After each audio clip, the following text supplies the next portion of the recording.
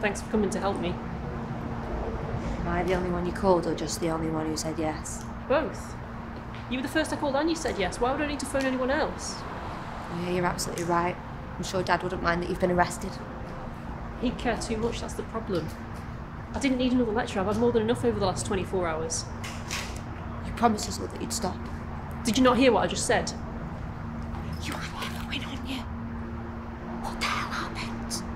You said you'd been clean for months. I really appreciate you coming to my rescue, but I think I'll walk the rest of the way home by myself. Please, I don't want to see you end up like Mum. Don't start. You know how much it hurt seeing addiction take her away slowly. Please don't put me and Dad through that pain again.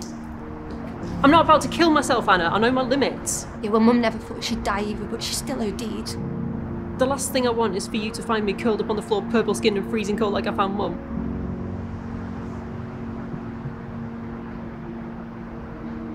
Then come home with me.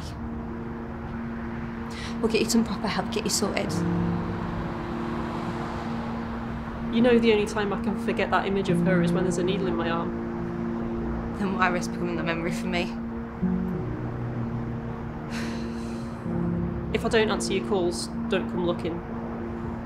Ask the police to do a welfare check instead. Yeah, but they don't care like I do. Exactly. Say hi to Dad for me.